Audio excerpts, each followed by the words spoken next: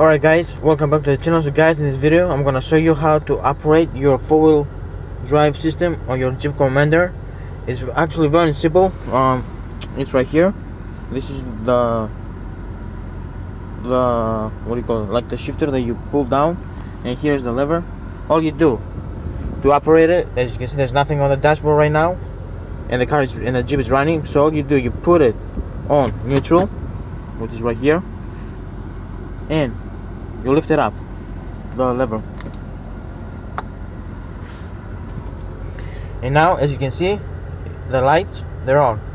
Now to erase the lights, all you have to do is put it back on park. Now you can see the lights are still on park, and then put it back on neutral and put the lever up, and as you can see, the lights are gone. Now this is a great feature. I really like that, because if it snows, you can have that feature on your Jeep, and that's how it operates, guys. I hope you guys found this video helpful. If you did, stay tuned for more. Thank you so much for watching. I'll see you guys on the next one. Bye bye.